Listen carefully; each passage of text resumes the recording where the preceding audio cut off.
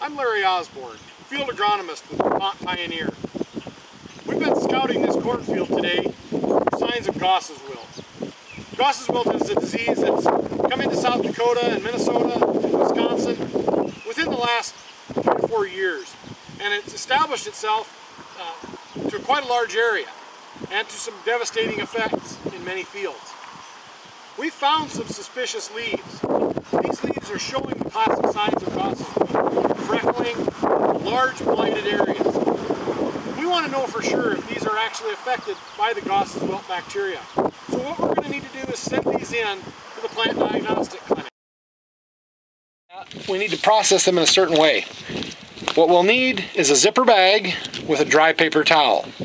And then, of course, some pertinent information about the sample, where it was taken, the date, and so forth. In order to get that set of corn leaves into the bag, we're going to have to fold them. Just gently fold them once or twice, and right into that paper, into the plastic bag with that paper towel. Again, they can be wrapped in the paper towel. They don't have to be.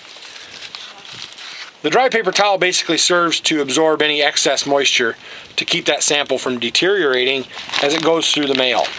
We want to get the excess air out of the bag, seal that up.